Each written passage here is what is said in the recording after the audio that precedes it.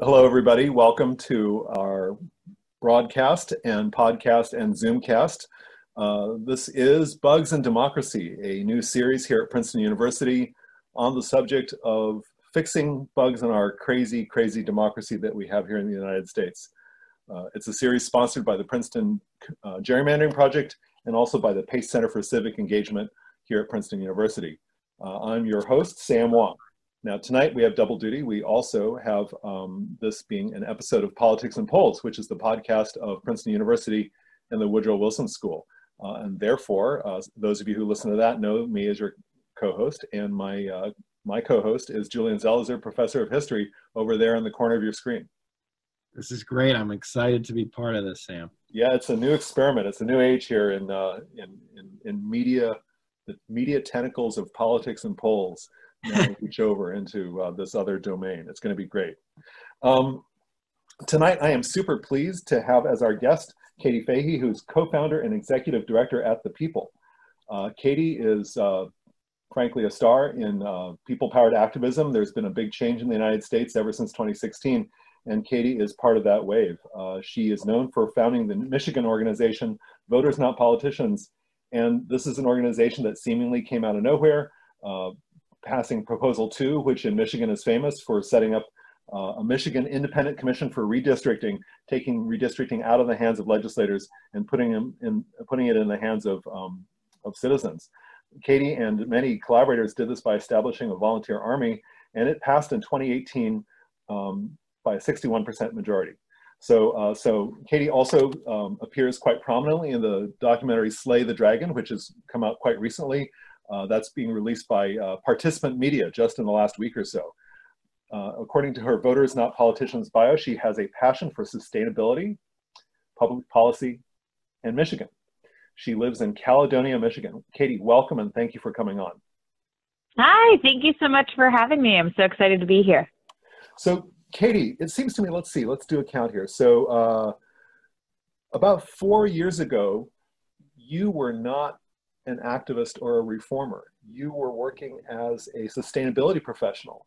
So I want to understand how it is that a sustainability professional made the transition to changing democracy in your entire state. Tell our listeners the story of Katie, that part of the story. Yeah, it certainly wasn't on purpose. I studied sustainability, so environmental and social oriented business practices. I started in the grocery retail world and grocery distribution world, and got to start looking at, how do we not only impact our profit margin, but how do we impact the environment, our employees, those kinds of things. But personally, I always felt like a pretty strong civic duty towards voting, like making sure that I could vote. In Michigan, we have things called a drain commissioner, being related to the environment, that handles a lot of the water issues that come up. So I was really passionate about the 2016 drain commissioner race. Always bugging my friends and family to vote.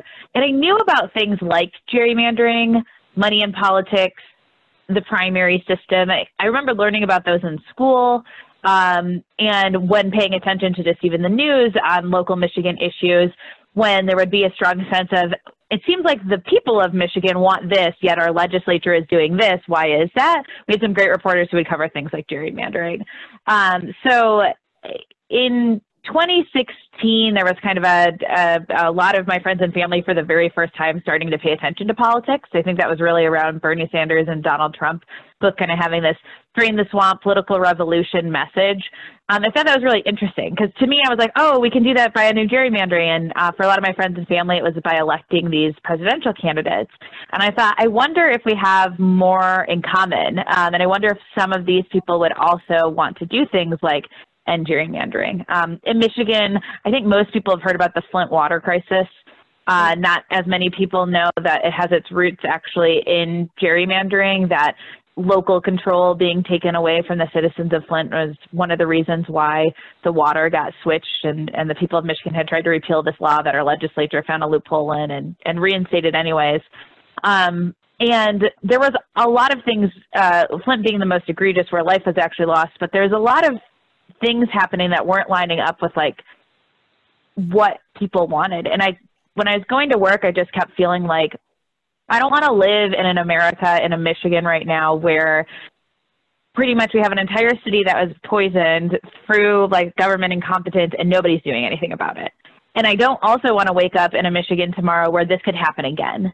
So how do I get to like the root cause of what we could do to actually stop this? And that's when I thought of gerrymandering. I made this Facebook post that said, hey, I want to end gerrymandering in Michigan. If you want to help, let me know, smiley face. Not thinking it would lead to anything. I don't have like an immense amount of followers on Facebook or anything like that. But I think it was like speaking to people, for them really wanting to do something, and that was a solution to how we actually could.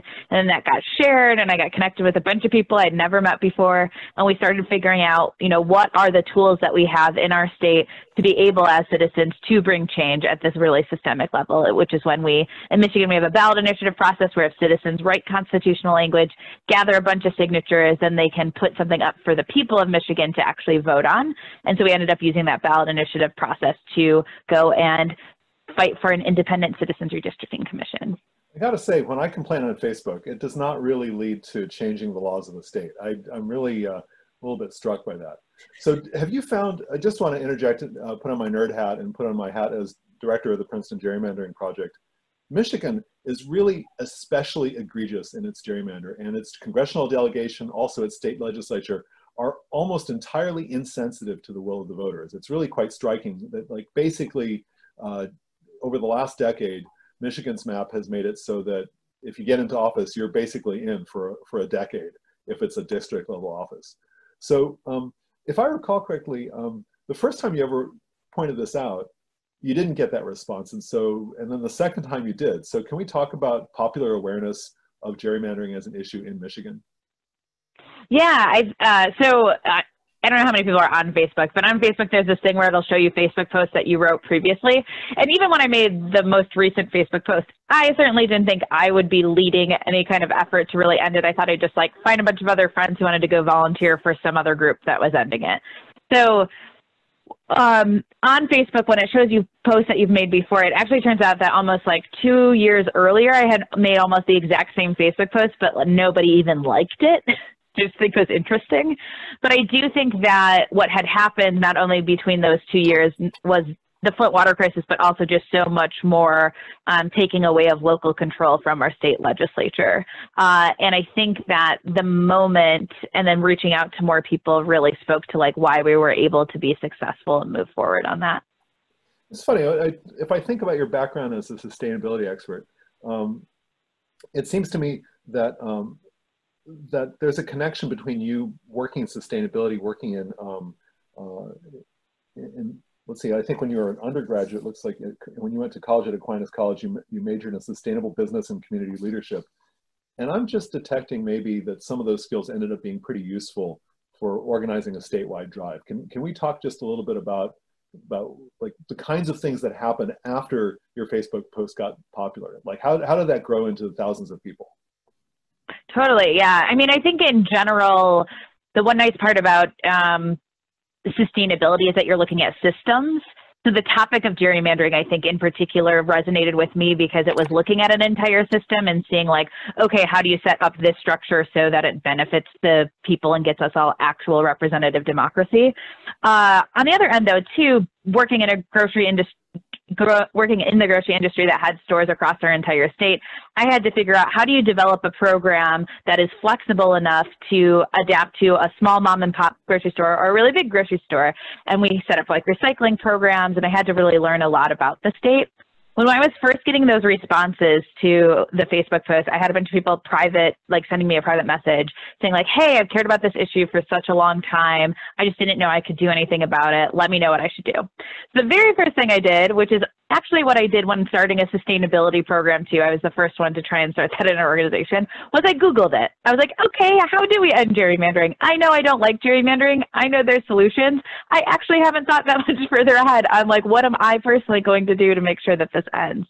So figuring out those tools. And then the other thing that we did that I do think is related again is I knew that it was a really big task and that people were bringing a lot of individual skills to that task. So we started trying to figure out what does everybody's unique skills, their interests, the amount of time that they have, how can we plug that in to creating a machine out of nothing, basically? How do we create an organization? How do we write constitutional language, gather signatures? So based on if people said, you know, I have done a lot of research in my past, we'd maybe throw them on the policy committee. We had people who had been former social studies teachers.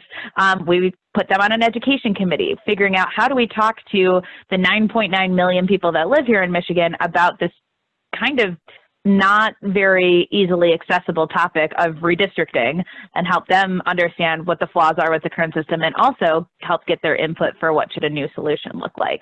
So slowly, by dividing up the work and also looking at what are our really big milestones, how do we end gerrymandering, you know, taking the constitutional language challenge and figuring out how we would do that, taking the gathering a bunch of signatures challenge and figuring out how we would do that, and plugging people in is how we slowly started to grow.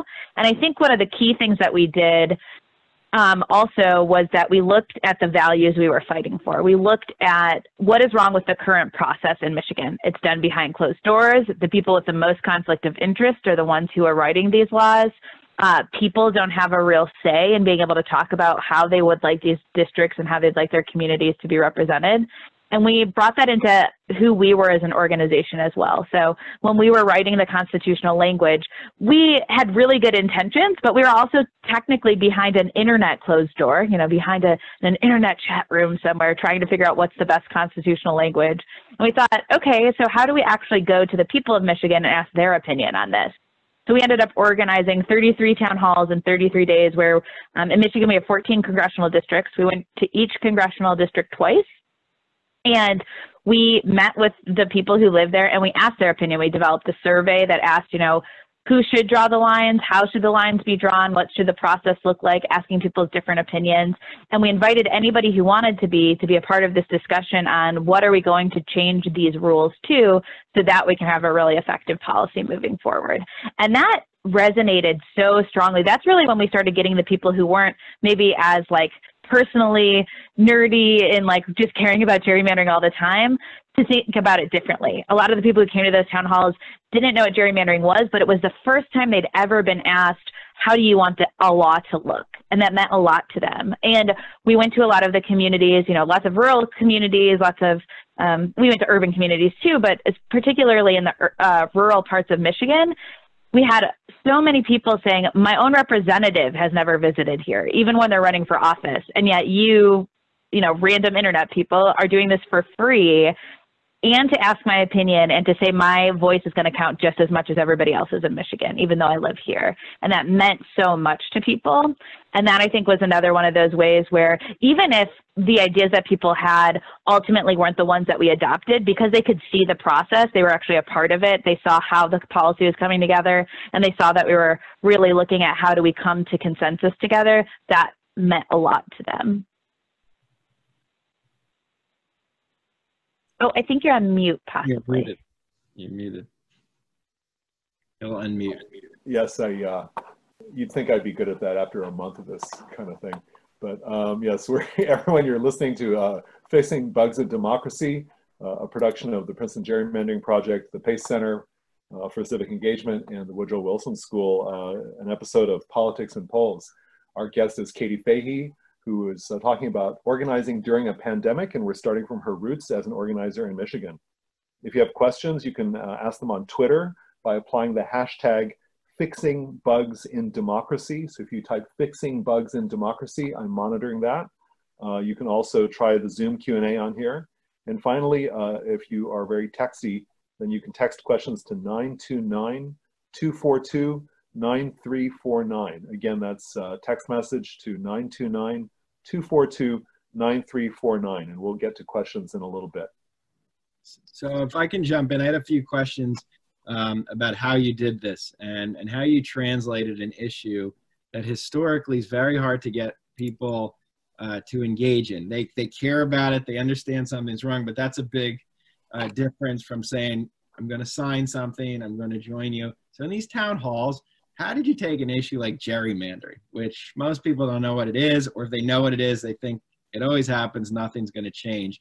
How did you speak to people in a way that issue gained greater meaning and sounded like something that could actually change? Yeah, it's a great question, and something that I think over time we evolved to figure out how to do even more and more effectively. In those town halls, though, we really wanted to go back to basics. I think sometimes these issues can feel really unapproachable, especially if you didn't study politics before, or if you're trying to remember back to civics class, like it's like a very tiny footnote, or at least it was for me.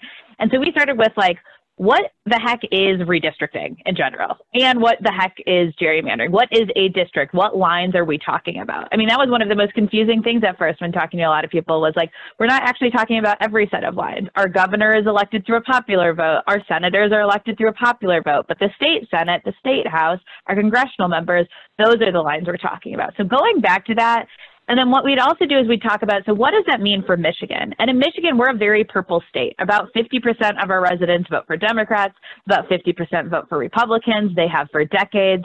The Democrats have gerrymandered the state and the Republicans have gerrymandered the state. So giving some of that history and then talking about what does this look like, and talking about how it really impacts everybody was really important. Not only what is the vote discrepancy, but also what does incumbency look like? What are the issues that have been popular that have been ignored that might have their roots in gerrymandering? Talking about that. Then we talked about what does it look like in other states that don't redistrict in the way that we do? What is even possible? Trying to help people understand, like, what could it look like? And also get people comfortable with, like, this has actually not been done this only in this way forever. There's lots of other states who are doing it different ways who are getting a lot better results. So we highlighted 6 different states that had some form of not politicians drawing their lines. And then lastly, we ended with, and what can we do about it as citizens? Having the ballot initiative process, not everybody understands that or how it works. There's been lots of attempts at passing things that weren't through a constitutional amendment. It was through a statutory amendment where people got thrown off because the legislature could still basically edit the law and then change it. So a lot of people were concerned, if I'm going to put my time and energy and money into this, like, how do I know that we even have a chance at possibly winning?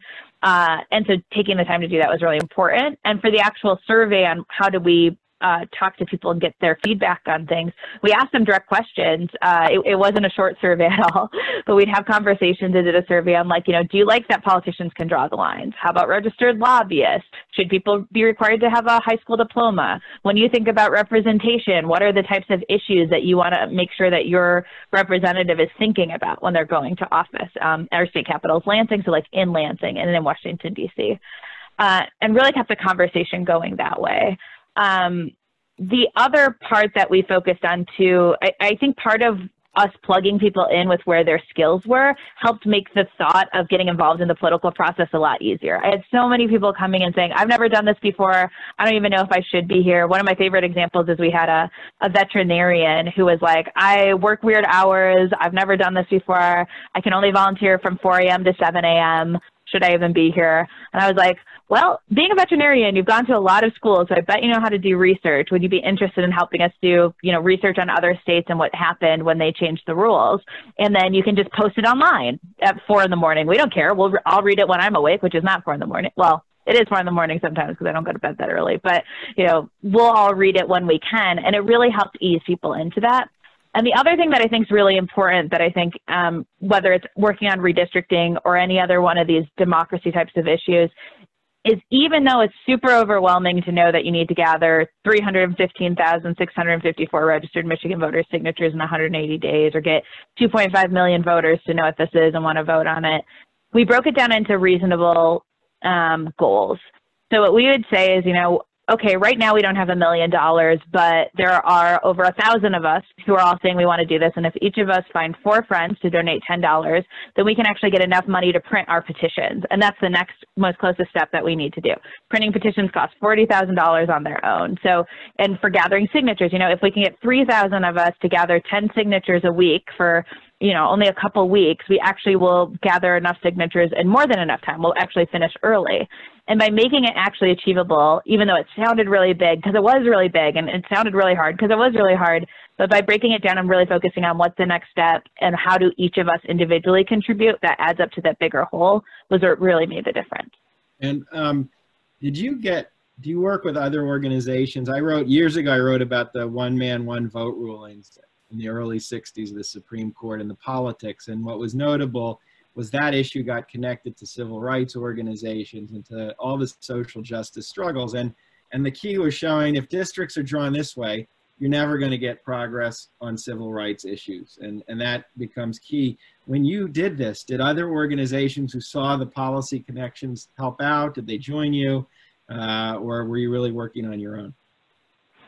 Yeah, eventually they did. You know, there were a lot of organizations that were working on redistricting before we even started, but I think because they were multi-issue organizations, and because Michigan is just, it's complicated. There's a lot of measures that have been started, whether redistricting or not, that failed. I don't think anybody was really thinking about how do we really make sure that we change this law before 2020, because the next set of redistricting is happening in 2021. So at first, we actually got a bunch of pushback. A lot of organizations were like, hold on a second, you're only organizing online so far, because we didn't even meet in person for the first 4 months. You know, you're like, sure, we've seen when people like a post, but does that really actually amount to people volunteering? They were very skeptical that it did, even though we were seeing that every day. And another thing was a lot of those organizations were saying, you know, we've also talked about this issue for a long time, but we haven't seen any traction on it. We don't think the people of Michigan are going to ever care. So why would we waste our time and resources doing something like this? What we discovered pretty quickly, and from hearing from other states who are giving us advice on how do you actually move the needle on gerrymandering, was until people have something to vote on, you're going to reach some people, but a lot of people aren't going to take the time to pay attention because it doesn't feel as relevant to them yet. So when you have an active campaign, people are going to have to actually make a decision. That's how you can start moving the needle a lot. Eventually, though, a lot of those organizations, I think, saw that we were serious, and that even though we started online and even though I was 27, we were still very professional, very organized, and they did become supportive. And they also saw that their issues really mattered, whether it was environmental or civil rights. You know, small businesses, too, who had we have cherry farmers in Michigan, and having to talk to different congressional members instead of being able to have one person who's really trying to champion their issue, that really resonated. And we started to see across the state people helping others make the connection of, you know, it's not just Democrat and Republican breakdown that happens when these lines are drawn in this way. It's actually our community's voice being able to be heard and our community being able to be prioritized. The Sierra Club's a great example where pretty early on, I think they have a really great volunteer base already, where they have a lot of volunteers do a lot of great work, and they immediately said, hey, here's how all of our issues translate into geographic boundaries that we want to make sure that your representatives you can go and talk to them about. And so a lot of what you did was signature gathering and going to reach people. I read, you know, your work went from sports events to fairs, and you were out there, you know, getting signatures with a clipboard. But the obvious question right now is here we are for a while, locked down, communicating on social media, not able to do that one-on-one work that really matters still in politics and organizing. How are you, as someone who's been so successful at this, thinking now about how you could reimagine activism, at least for the time being in the near future, in this kind of virtual environment? Yeah, I mean, I think for us, that's the only way we were able to exist. Like, we would not have been able to be successful unless there was the internet and all these organizing tools and ability to connect to people. So I think as I think about it, right now is a great time to find other people who are passionate about the same thing that you want to do to make the world better. So making that Facebook post, quote unquote, or trying to go down the internet rabbit hole to find other people who are going to want to spend their free time volunteering to figure out how do we amend the state constitution to end gerrymandering, they are out there. And I think one of the things that I previously had thought, because I wasn't getting a lot of people responding to like other stuff I had posted, I think I felt really alone before. I kind of would like read or listen to the news and I was like, doesn't anybody care? Doesn't anybody care that the system is so screwed up? And that Facebook post totally changed how I looked at the world, because all of a sudden I realized, yeah, actually a ton of people care. I just didn't know them, and we just weren't working together, and we didn't have a mission together. So I think right now finding those people is probably somewhat easier to do, or maybe have a little bit more time to, I'm not sure. The other thing I would say is organizing. There's so many free tools, from like Google Suite, where you can do Google Docs, or we use Trello, which is like just an online like posting board, but I know there's like many others. Being able to figure out how can we collaborate, what works is really important. And thankfully the internet allows, again, flexibility and schedule for when people can go and actually post things. And it also allows for like transparency, putting out there like what you're working on so other people can look at it. It really makes a difference. When it comes to actually gathering petitions and things, I mean, I think it's going to be very hard if you can't go into physical locations, but we did a thing called micro-circulating where we had like an instruction sheet for people, and then they'd get a couple petitions, and then they would just actually talk to their immediate family and gather those petitions, and they'd see if any of those folks knew other folks who'd maybe just take it and do their immediate family. And actually ended up gathering several thousand signatures, even though at first we're like, oh, this kind of seems like a waste of time. And right now, I mean, you'd have to figure out the mailing logistics of how do you get these to people, or how can people request something. But your immediate network is really, can be really powerful, especially, again, like each of us can do so much and talk to so many people. So thinking about how do I talk to my immediate network, whether you live directly with them or it's an ask that you can make on your social media or as you're connecting over Zoom or whatever it is, to say, you know, recently I've been volunteering to try and end gerrymandering in our state. And I know that sounds really weird, but actually it's really important right now to me because of whatever reason. I mean, right now, the fact that it's a census year, redistricting is happening in 2021, those things are all in place.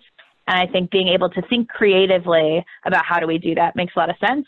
The other thing I would say is, although the big obstacle totally was gathering a bunch of signatures and getting out the vote and writing constitutional language, the planning to do that really effectively took a ton of time. Like while we were writing the constitutional language, we also had hundreds of volunteers figuring out how are we going to make sure people know the rules to gather signatures, where are we going to set up locations, how are we going to like logistically handle mailing them across the state.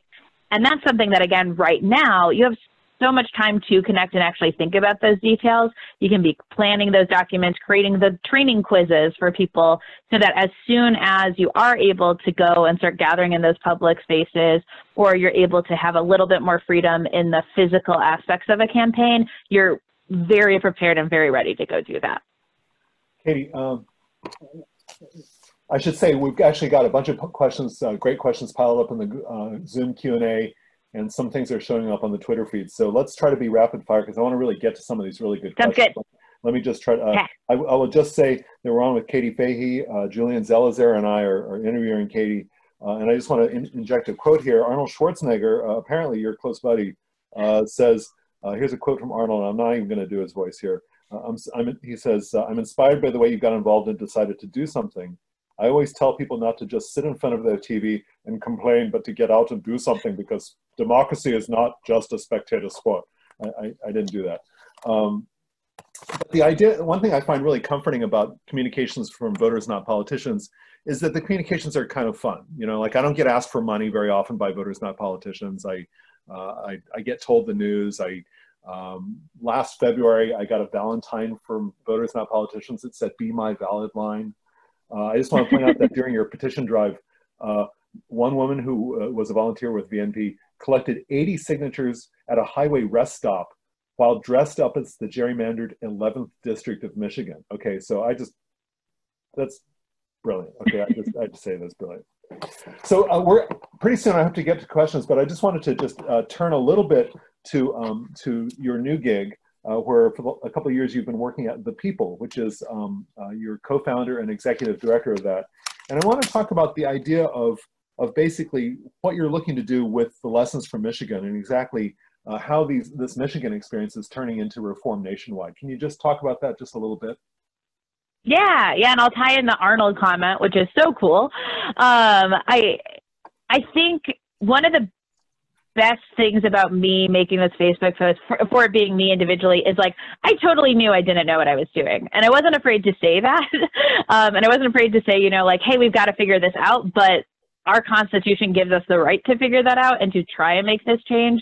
So let's figure out how we can actually navigate and do that. I don't take obstacles. I always saw it as an opportunity for like, okay, we've got to brainstorm and crowdsource. How do we get over this?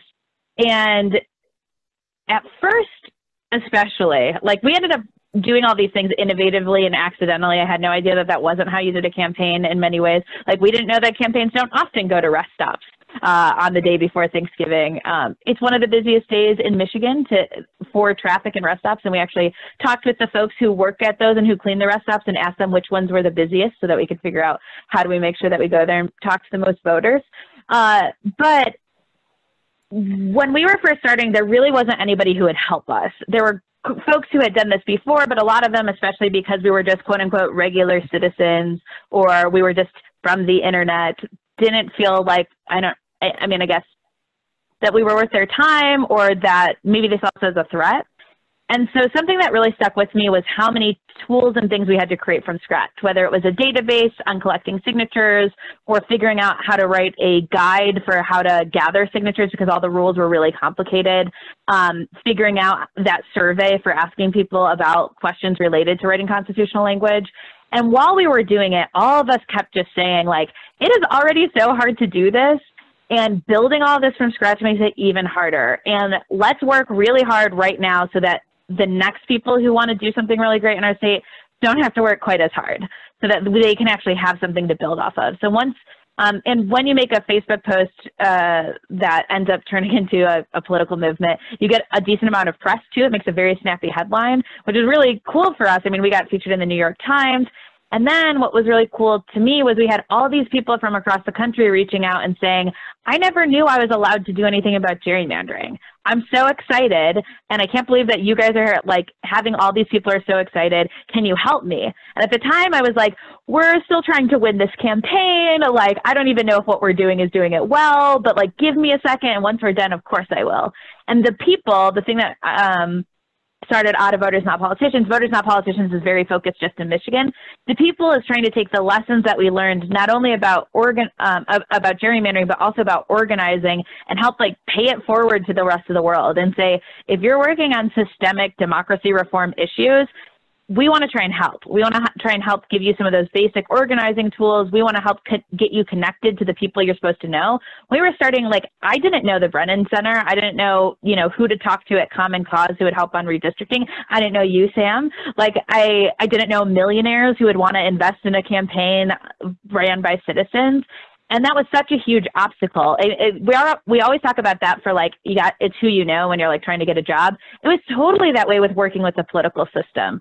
Because people didn't view us as important, we got ignored. So now that we have some of those connections, we want to help other people who are in the spot that we were get those. And then also that Facebook post part, we want to help other people find people who are passionate about the same thing they are to just help get connected, have a platform for folks to do that.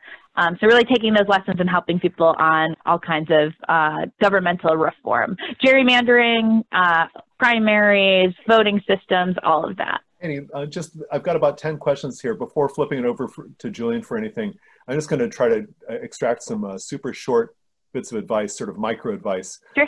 Can you give us some haiku on, for instance, let's see, Judy wants to know, how do you get people to even show up at town halls in the first place? So what's the strategy for getting people to come out?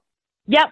Call local radio, especially in rural places, and let them know and actually have them showing up mean something meaningful. So for us, it was your input is going to be used in how we're going to write this language. That's like not something you normally get asked. That's tough because local papers are drying up and it's really hard to get local interest. And so that's getting harder and harder. Tell me about, let's see, so Steve Huff wants to, sort of has a similar question, how one organizes or promotes the town hall. So it sounds like radio is a good way to do that. And that's pretty cheap, I guess.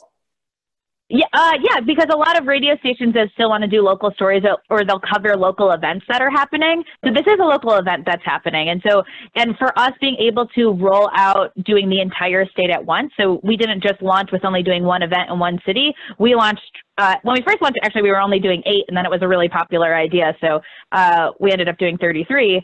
But being able to say that and say, hey, this is a statewide tour, we're coming to you, that seemed to work pretty well. We also found retired journalists who were volunteers of ours, and they were very comfortable calling up radio stations or newspapers or finding a lot of communities have local community calendars. The other thing I'd say is, since we're all online again, find local Facebook groups or the different neighborhood groups where people would probably already be interested and then try and connect with them and see if they'll share and talk about it. And again, you have to get your messaging right on why is this even worth my time? Why am I showing up to this town hall? If you're just going to talk to me about something I already know about, that's not important. So what does it mean? Is there an election coming up and there's an important issue? Are you asking for their feedback? What other critical parts are there? I think that another, maybe a more detailed look at some of how these things get done can be gotten by watching the film Slay the Dragon, which is out, and it's just out from Participant Media. And Jim wants to know, how can one watch it? Jim, the way to watch Slay the Dragon is to go to slaythedragonfilm.com. And at slaythedragonfilm.com, you can get Katie's story. And Jim also wants to know how other states can do what's happening in Michigan. Jim, you can read about that at that site. You can also read about reform by going to gerrymander.princeton.edu. And you can hear about things like the petition drive in Arkansas. You can hear about efforts in Oregon, in Nevada. They're working really hard in Illinois, in Oklahoma, New Mexico. Reform is busting out in the states where it's allowed. So that's the answer for you, Jim. Let's see. So I'm just looking at all these really terrific questions. Here's an interesting question back to Julian's point about coronavirus and doing these things online. Samuel Fieldman wants to know, how do organizations deal with the drawing up of small dollar donations? He's national counsel for a grassroots PAC, and he's looking to support his members and their communities, but they don't know how to stay afloat financially. Are you in touch with organizations trying to do that? Yeah, we'd be happy to help in whatever way we can. And actually for us, we didn't have major dollars donated to us until a year and a half into the campaign. I think the key to helping people understand why is helping people understand why they need to donate.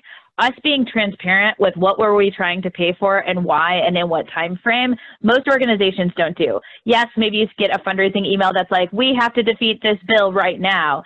But that isn't, hey, in order to get a law firm, we have to put $100,000 retainer in the bank, like give them a $100,000 retainer, and we have to do that in the next 60 days. Like, we were literally that transparent. And I know mass email communication maybe isn't the best way, but if you do like individual volunteer briefings, or if there's a way to make sure that like really you're more inner circle, but who are going to be the people who are already invested with their time and energy, that was really key. The other thing I would say is try to think about the things that you're doing that maybe you have super qualified volunteers to be able to do. It does take work to make sure you've outlined a project and that you can get somebody onboarded to your practices, but we didn't have any paid staff until the very, very end of the campaign when we could finally afford it. We had people who did digital advertising for Ford Motor Company who were volunteering with us to want to end gerrymandering. Well, although they hadn't worked on a political campaign, having that type of experience for a major company translated extremely easily into trying to help with the campaign. And I think with other organizations, if there's other ways you can do that. We have a grant committee with the people, and we have some amazing volunteers, especially some who had just retired. They're trying to look at how can they give back, who are willing to do that. But I think small dollar donations, if you have a good brand, we did t-shirts. Everybody wanted a t-shirt because they wanted to be able to show like what they were passionate about. That worked really well. And they understood that, that donation helped fund the campaign. And then being able to also be really transparent about what the money's going towards, why, and give people a chance to want to invest in you. And I think for monthly donations, I know for us, that helps us sustain our programming over time, letting people know that again, every monthly donor helps us be able to budget more accurately. And if you want this really great thing that we're working on to continue, that will help. Do you back to your previous campaign with redistricting? You're so successful, and it's an amazing, inspiring story. Was there, though, something that you did that, thinking back, you wish you had done differently? Is there a lesson you learned from that maybe you're going to use now that you could share with us? I've been asked that a lot, and actually I don't really think there's a lot, which maybe is not the right answer. I'm sure we could have done things differently. I mean, I think we learned some great lessons about what tools to use when. Like, in the beginning, we should have had like we should have had some kind of volunteer management system, but we didn't know that at the time. So, I mean, if we would have known that earlier, for sure. But I really think we did a great job operating on our values and trying to work as quickly as we could. And I think we're taking a lot of those lessons, and I think the things that we learned we're moving forward with too. What pressures, I have a follow-up that just came through from Jeffrey. were you working in full-time job in sustainability while working on the campaign? So how did you kind of balance the training from work? Yes. When we were first starting, especially, I was working full-time, attempting to get my MBA, and then running to improv troops, which is like improv comedy, Whose Line Is It Anyway? They're like Saturday Night Live stuff. We were running a festival. I'm like a person who does a lot anyways, and trying to have a life, you know, be a 20-something. And so part of my motivation, even for me, I'm like, okay, if I'm going to take so much of the very little free time that I have to work on this, I want to make sure that we're not compromising our integrity. I'm so sick of hearing about organizations saying one thing and doing another. I'm so sick of like politicians who do that. And I just want like something that I can believe in and actually feel really good about. And that was a lot of motivation. Slowly, I stopped my MBA and I quit my improv troops. But for my job, I stayed full time right up through August of 2018. And that's when I kind of had a conversation. It was the New York Times, actually. They were calling and they said, you know, we really have to get, you know, a quote before 3 p.m. And I was like, well, I'm at work and I have a really important meeting, so I can't. And so that was kind of a moment for me where then I had to take a step back. But, and there were thousands of us. I mean, there were probably active day-to-day, at least 5,000 people every single day working to try and make sure that this got passed, which is really inspiring. I ask what I'm listening to you, and you have two different messages of politics in your story. One is back to Flint, a kind of frustration with the inability of politicians to do things, a kind of argument about gridlock and even corruption. And yet you have this other part of your story, which is the opposite. It's you can get involved, you can actually change things, that the system does change. I mean, you actually did something concrete in Michigan. And so it's a very different kind of story. How has all of this, all the things you're doing, how has it changed your views of politics? Kind of where are they now and how you think about it? Yeah, when we first won, I was amazingly happy and excited. So I don't want this to come off the wrong way, but I actually was really mad too. We had been told by everyone, by media, by nonprofits, by politicians, everyone, that this was impossible. And also, I had heard excuses for decades on why we can't end gerrymandering in Michigan and why it was too hard. And so the fact that we could figure it out and that we could do it was really exciting, but it also like kind of made me mad because I felt like everybody was not actually trying as hard as they could before. And maybe it was timing, and I'm sure there was aspects of that. But I think in one way, I now look at politics as if I'm hearing a lot of excuses, I don't think that person is trying very hard. Like, I don't think that person's being real with how do we actually solve this. And I think what I realize is that a lot of leaders don't often trust people to understand how complicated a situation might be. It's much easier to just have a talking point or to make a black and white argument instead of a very gray argument around, hey, here's the reality of how we do this. That's something we did really differently. Every obstacle we were coming up with, I tried to go to everybody and kind of say, hey, here's where we're at. Here's the information we have. What should we do about this? What other information do we need? How are we going to solve this? And people were hungry for that. They were hungry for like an answer that felt real. Like trying to, like, I never said we don't need millions of dollars because to get on TV, we needed millions of dollars. But, you know, that became then a goal that we could try and achieve. The other thing I think, too, is for me, I had recently graduated when all of this started, and I didn't really, like, all the laws I was seeing passed in Michigan, especially on the environmental side, I did not feel like this was a state that I wanted to live in. I was like, what is wrong with us? What is wrong with the people of Michigan? And I was having a really bad day during the campaign. And normally in those moments, again, I would have felt kind of like alone, or not to be dramatic, but, you know, a bad day. You're allowed to feel alone on a bad day. And I started then thinking about how I could think of all 83 counties in Michigan and how we had people in all of them dedicating their time and their energy and their money and their creativity towards trying to make the world better, trying to make Michigan better, trying to make elections fair for the next decade of Michiganders and the decade after that and the decade after that, with no promise of guarantee, with only everybody telling us it was impossible. Yet day in and day out, they were working towards making our state a better state for everybody. And I found that so inspiring, and it really brought me back into like, it's not the people of our state who are screwed up. It's that the incentives right now in our political system are very skewed, and they don't allow for accountability. And if we could have accountability, I feel like the people would be holding our politicians more accountable. So I think it's changed in that way. And I think this is not a quick answer, but the last part I think too is for me, because we were starting it in that way, and I was like, if I'm going to be volunteering, I want to be doing this in a way that like is the way it's quote unquote supposed to be done. I think it was a test for me on is democracy even worth fighting for? And we were fighting for redistricting, but the way that we were organizing, because it reflected the democratic process, because it was bringing everybody to the table, and it was about compromise, and it was about how do we work on behalf of the other people in our state, not only the ones now, but future generations of voters. How are what we are doing right now, how are we going to take that as seriously as possible to do this? That, to me, was, if we ended up failing, you know, maybe democracy is dead and it doesn't really work, and like then I'll like stop bothering all my friends to register to vote. But it was the exact opposite. We had so many people who for the first time in their lives felt like, oh my gosh, I'm so much more powerful than I knew I was. We had over 17 people run for local office, all because they had volunteered with us and they saw that all those excuses they were telling themselves on how they weren't qualified or it really shouldn't be them, all those kind of went away. And we had other people start ballot initiatives after this at the city level for redistricting. There's a group working on ranked choice voting. Like, to see all of those things that changed just because we said, no, you are invited into this process, and no, we are all allowed to try to do this together, really, really made a difference. And it's really strengthened my opinion on how the system right now, it needs experts, it needs people who study things, but it also actually needs to take the time to reach out to the people who are impacted by these decisions. We have to hold people accountable to making sure that citizens are consulted before laws are passed, because we are the ones who live with the consequences. I think one difficulty is, I'm going to turn now to some pretty state-specific questions. We've got a bunch of people from around the country who have pretty specific questions.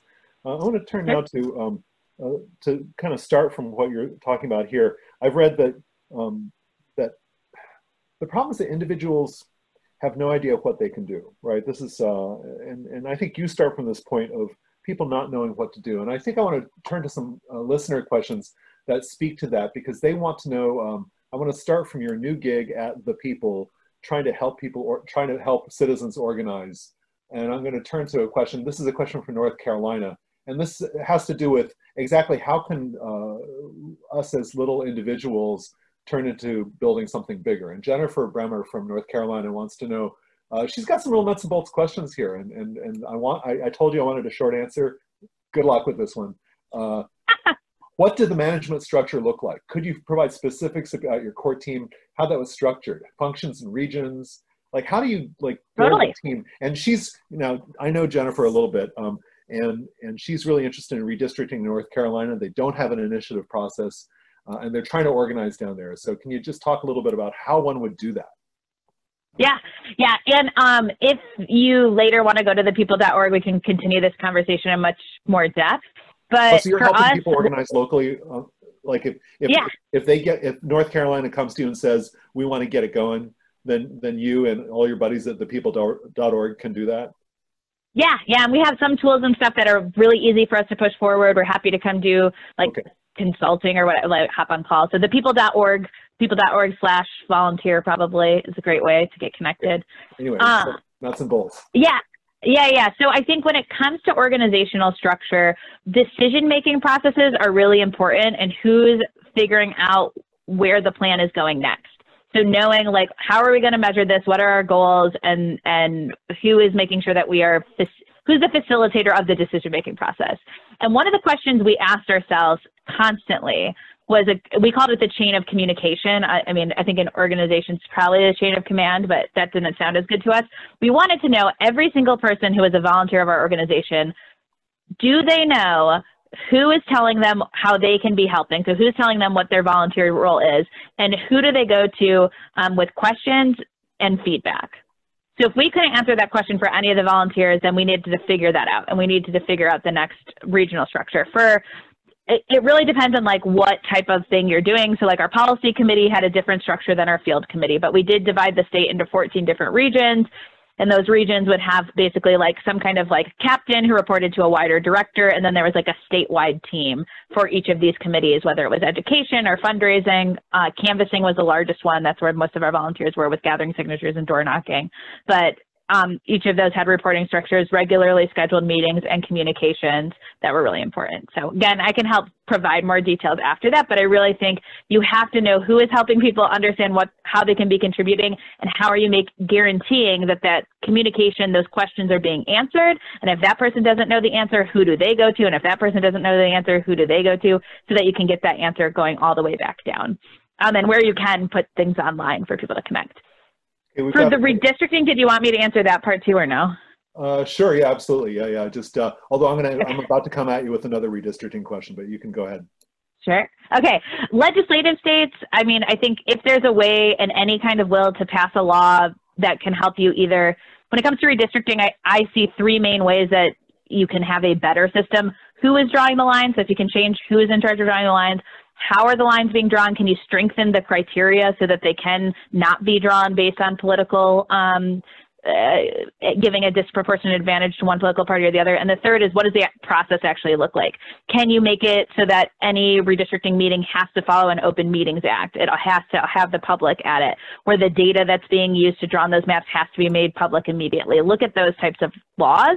See if you can change it there. The other thing, too, is if you don't have enough time to change the law, look at who's being elected before those lines are drawn in 2021 and ask them their stances. But also, you can go and give public testimony on how your community should be represented. And that's really important, because if those lines don't end up being drawn in a way that reflects all of the public testimony that's given, that can potentially help a court case. And the legislators will have to answer, okay, you drew the maps actually in the complete opposite direction. Why would you do that when the people were saying this? So there's a lot more, and also the census, make sure people fill out the census. But I'll take your next question. And, relevant to Jennifer's point, since she's in North Carolina, one of the difficulties with public input there was that the legislators would just cut right through different regions in North Carolina. There was a region called the Sand Hills that got cut in half. I'll just interject that my team at Princeton's got a project going called representable.org. And Representable is a software tool to let people do exactly what Katie's talking about, to weigh in and talk about their regions of communities of interest. So while we're on the topic of so that would be a tool that could be used, we hope, in the coming year or so. And that's an example of a tool that will perhaps be put in the right hands and do some good work. So here's some more questions. I'm going to do the hard ones here. These are states that don't have an initiative process. Rawlison has a couple of questions about that kind of thing. Rawlison wants to know, okay, what about Wisconsin, where we've seen now some pretty egregious problems with coronavirus fears, and an election being ordered by a court to take place despite the coronavirus fears. Courts seem to be in some ways unhelpful, and there's no initiative process. So what could be done in Wisconsin? Rawlison wants to know. So Wisconsin has some great groups right now that are working on this. And one of the things that they've been doing is they've actually been trying to pass county resolutions that end up saying that this county and the people in it want an independent citizens redistricting commission. And then they send that order to the governor, all of the, like the Secretary of State, and the Attorney General, as well as all of the representatives in Wisconsin, to let them know. They have almost every single county saying this. And yes, that doesn't force anybody to address the issue, but it does make it one where then you can say, okay, if 100% of the population of the state is saying this and you're doing the opposite, why are you doing that? And maybe a primary attack, even if you're going to have another Republican or another Democrat running in that seat, that primary opponent can go and be asking those questions too, and maybe challenge someone and maybe get elected based on wanting to do redistricting. In Wisconsin too, I believe that there's talk of doing a kind of side independent commission that's going to try and shame people into having more fair maps too. I think the governor is trying to help in that way. And that's important. It's important to make sure that that can be highlighted. The other thing I would say too is that businesses are impacted by this as well, when lines are just drawn to benefit Democrats or Republicans. So if you can get some business voices talking about this, I think that's important. The other thing I would say is, now more than ever, doesn't Wisconsin feel like a place where you wish you had a ballot initiative process? And are there some legislators, or again, some businesses who might be able to put some pressure on to even start talking about that idea, so that in the future you could get those kinds of changes? And I just want to even though public testimony might end up being ignored. I just want to emphasize that the federal Supreme Court said that the state level Supreme Courts need to be handling topics of partisan redistricting. And if a lawsuit is being brought in Wisconsin or another state, and you have thousands of people who turned out and who are saying, this is how the lines should be drawn, this is how our lives are being impacted with the current set of districts, that will be brought up probably as evidence in those court cases to be able to make a stronger case saying, we don't think these lines were drawn to actually reflect the voters of Wisconsin. We think these lines were drawn in a gerrymandered way. There's some crazy stuff happening in Wisconsin where the legislators apparently on the Republican side are thinking about maybe even passing a map as a resolution rather than a law. And it almost seems that one might actually want to put pressure on the state Supreme Court and get them to administer the law in a precedent that goes back to 1964. And so at some level, I mean, those are elective offices, and one of them was up for election this Tuesday. And so one possibility there would be to apply pressure, as distasteful as it may seem, to judges and to the state Supreme Court and say, you know, do not let the legislature run roughshod over the executive branch, over the voters of the state. And I just echo that, like, even when it comes to Supreme Court or whatever, like oftentimes politicians feel like nobody's paying attention, so they can get away with it that way too. And for us, yes, for our Supreme Court, we had a Supreme Court case. We actually filled the entire court, and we had a rally of 300 people outside while hearing that case. And one of the judges I got to talk to afterwards, and they mentioned that the only time that the Michigan Supreme Court was full that entire session, all of 2018, was that day. And they mentioned and said, don't think we didn't notice. It was very clear that people were actually paying attention and that this was an issue about voters. And I think it's so easy, especially when you see all of the backroom dealings and stuff, to be really discouraged. But people power matters. Showing up, making sure voices are there matters. And that isn't just complaining to your friends on Facebook or on social media, like physically showing up to offices, showing up to hearings. That's what matters. Because it is noticeable in Michigan that there were judges who were thought to be conservative or partisan. At least one or maybe two of them switched sides and flipped his vote to be sympathetic to voting rights. And I'm interested to hear that. And in Wisconsin, that's almost certainly going to be very important in the next couple of years. Let me turn to Virginia now. And at some level, I've mentioned a political party, and so I've sort of gotten myself into this situation. So we've got Dela and Rollison again, both asking about Virginia. Let me combine their questions. Let me just sorry, I'm just like synthesizing questions here on the fly here. Let me read two questions that I think are relevant.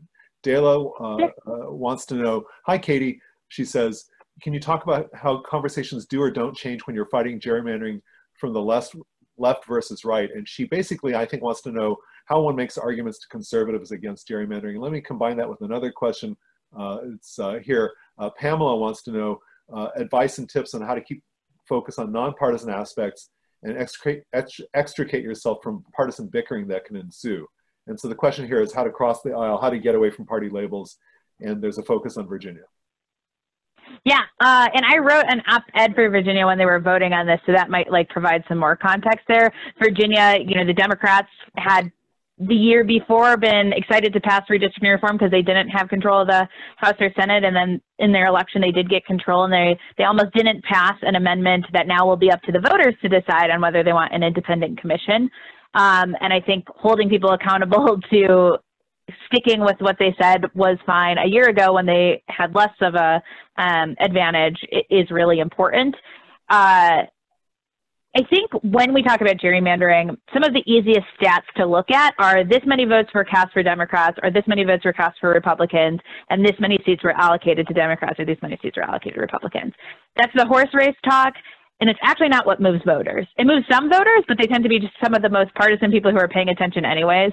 And what really moves voters, though, is going back to like what gets missed when our districts are drawn for political advantage instead of being drawn to represent communities. What do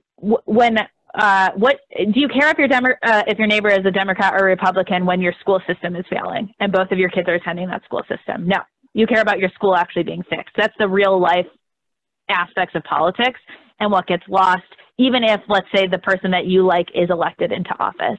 And I think being able to always bring it back to that, being able to bring it back to like, we live in a democratic republic. My vote is supposed to be cast so that I have somebody who actually represents me. And right now this person doesn't represent me, not just from a political standpoint, but because only half of my city is in this line. When you take the maps and you look at them, not showing the partisan data, but just showing the cities, people who live in those cities are like, why the heck would these cities have nothing in common? Why are we being placed together? And that's when it gets real. For us, we had teams all across the state, and we would have every single, because a map is gerrymandered across the whole state. It's not just gerrymandered in 1 or 2 districts. So we'd have every single district, people talking about the real life consequences that comes into that point. The other thing I would say is that, you know, so there's an argument to be made on like, this is a foundational building block of democracy, and we really need to make sure that this can be trusted. I think even talking about trust in political office right now is huge. I think politicians feel that.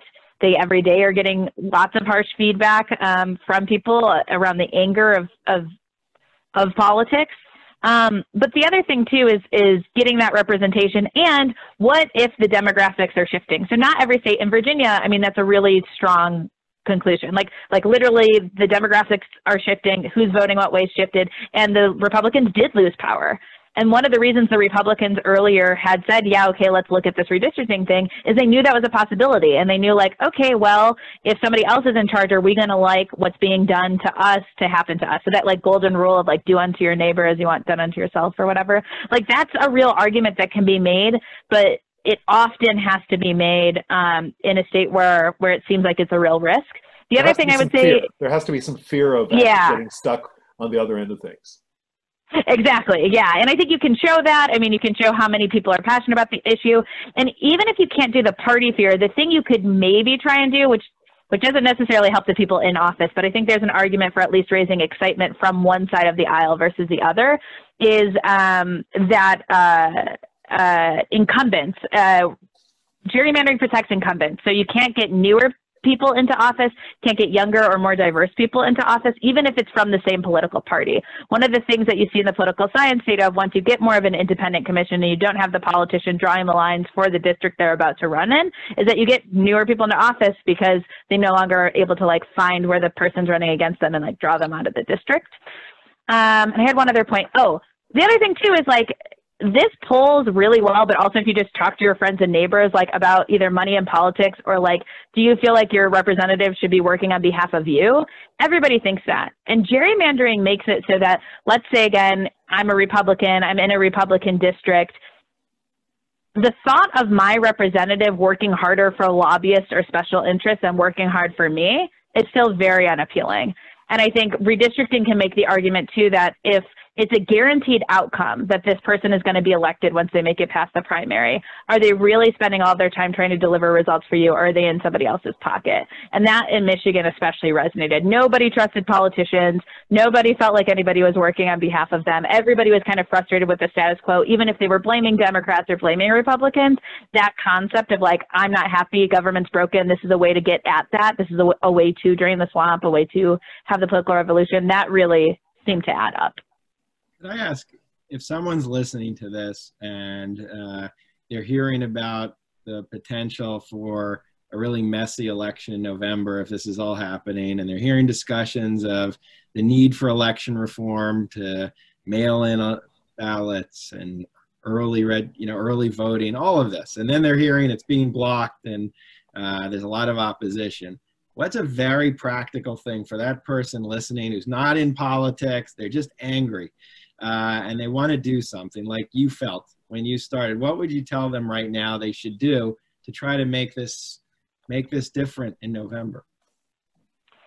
I think looking at and digging into the details of your state. Does our state have a plan for November? If not, what should the plan be?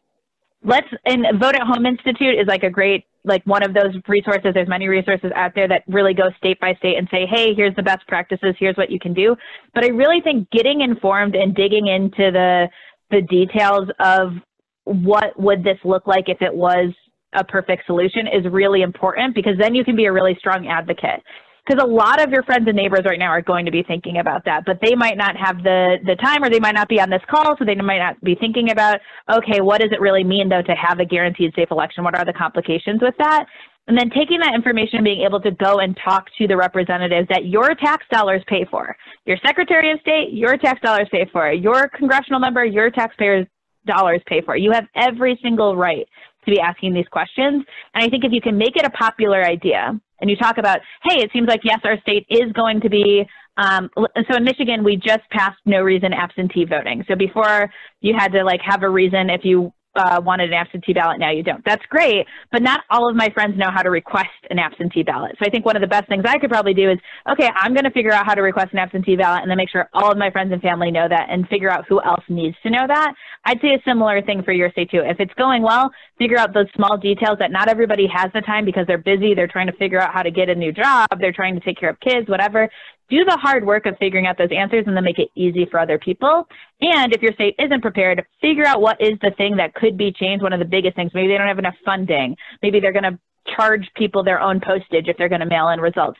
Find that and make it loud, because a lot of other people are going to want to be talking about that. And I would also say, don't make it political. Make it about, this is human health and human safety. This is not Democrat, Republican.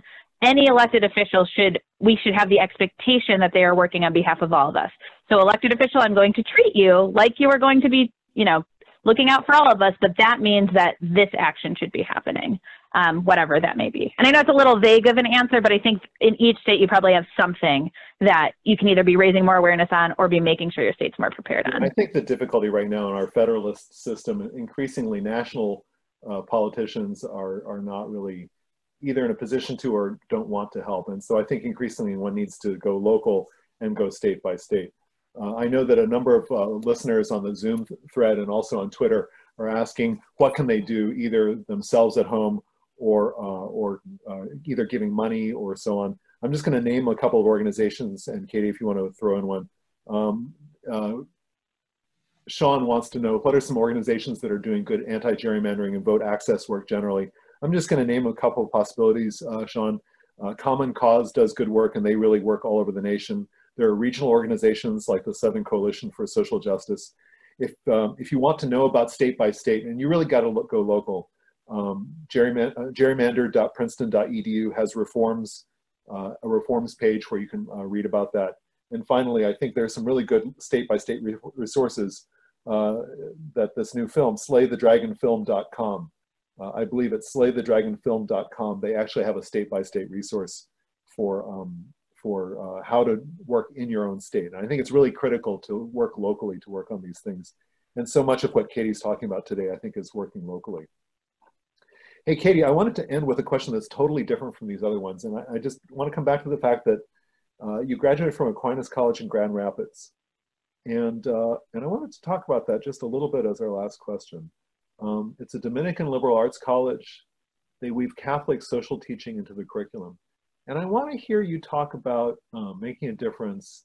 I want to hear a little bit about what they taught you, what came up with in the curriculum at Aquinas College that maybe is relevant to what you do now.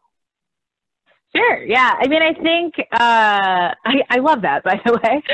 Feels relevant on Good Friday for anybody who celebrates that. But we're recording on Good Friday. Good point. Yeah. So I think with the liberal arts education in general, and I'd say this about sustainable business too, there's an emphasis on learning like just enough about every single topic that you can like hopefully make connections and connect the dots, and like also help people with really highly specified skills talk to each other. That was one of my biggest jobs in sustainability, was like, okay, how do we make this goal about carbon emissions relevant to the marketing department? Like, and how do we make it relevant to the, like who we buy our groceries from, like that kind of thing. And a liberal arts college, I mean, I think it gave me enough information so that I knew that we needed to do education. I knew we needed a policy. I knew like all those different pieces. And then I also knew that like every one of those pieces was really important. And that in order to achieve like this overall goal, if we didn't have any of those pieces, we probably weren't going to be successful. Even if one part maybe like feels more important or whatever, like actually every single person donating and taking their time, whether it's cutting the clipboards or putting in the check numbers or helping write constitutional language, all of those were absolutely critical in being able to be successful.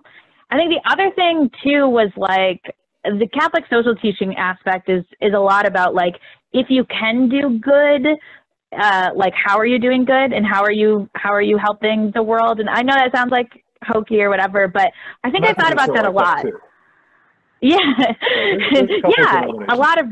Yeah, a lot of religions are. And And I think a lot of just like world mantras and philosophies come back to kind of we're connected, we're a wider being. And I think that was relevant because it just felt like, with Flint in particular, I knew too much to do nothing. Like I knew too much about the details, that how systemically, like, our government had taken away voters' options, and that our government had made these choices for these people who then now have entire generations of their own families poisoned. Like, I knew that, like, knowing that much, I couldn't do nothing. I had to do something. I had to at least try to give back. And I wanted to try and do that in the way that, like, my skills maybe leaned up towards. And that sense of community, that sense of it being about the greater good, not being about, oh, okay, I vote this way, so I want to make this better for all the people who vote this way. I think fundamentally that was really important. It came back to, like, this is our country that we live in. This is a community that we live in. We are looking out for each other, and we are trying to make a world where, we're able to continuously look out for each other. That isn't often at the root of our politics right now. I think our politics right now tends to be like, when we finally got a fundraising, this is a story to emphasize the point I'm trying to make. When we finally could afford a fundraising consultant, the first piece of advice we got was, who's your enemy? Because every single email you send needs to be attacking them, because those are the emails that make the most money. And it just made this, like, light bulb go off in my head, where I was like, okay, so anybody running for office, if that's the first piece of advice they get, how do we ever expect them to compromise with the other party, with the other person who does still end up getting elected by the other people who live in this state? How do we ever expect them to actually operate that way? Because they're either lying to the people they're asking for money from, or they're making a promise basically to never compromise or try to, like, exist with people who think differently, which I just thought was crazy. So I think when our campaign started emphasizing, actually, no, this isn't about D's and R's, this is about us as voters, this is about this fundamental right, and being able to get rid of this conflict of interest between politicians choosing their own voters, it allowed people to have that wider sense of community, even if maybe their original reason for volunteering was maybe more partisan or less. And I think it's also the thing that made us all want to try so hard, is because you felt connected and you felt kind of like that wider sense of community that I think I was taught about too, that there's, like, a spirituality to these kinds of things, that, like, Katie, it can be fun. You're reminding me of back in the 60s during the civil rights movement, Catholic priests, both in the United States and then later we find it in other Latin American countries, working for social justice and using their faith. And so it's really interesting to see that connect up again. We had the nuns in Grand Rapids, the Dominican sisters, donate and volunteer to us, which I thought was pretty cool. I was like, what other political campaign can say that? Yeah. Right. Yeah. That's good. Rock on, nuns. Okay. So thank you so much, Katie. I've been really pleased to have here on Fixing Bugs in Democracy, and also in Politics and Polls, Katie Fahey, co-founder and executive director at The People, also founder of Voters Not Politicians. For those of you who've been listening, we'll be archiving this at politicspolls.princeton.edu. We're also going to archive this over at election.princeton.edu. For those of you who want to make a difference in your home state, whatever it is you care about, a good place to start would be redistricting. And it's been pointed out to me that the correct place for people to learn about state-by-state initiatives is going to be at participant.com/slaythedragon. Once again, that's participant.com/slaythedragon. And that's a great way to learn about redistricting, which was Katie's origin story in terms of creating activism grassroots style. So let's see, we're wrapping up this episode. Katie, thank you so much for coming on. I wish you all the luck with your work, and hope to see you in real life on the other side of this thing that we're facing. Yes, thank you so much for having me, and thank you to everybody who's joining in on a Friday night to talk about redistricting. It's so important. 2021 is coming up just around the corner, and we can have an impact on the next decade worth of elections. And I'd also say, make sure you fill out your census.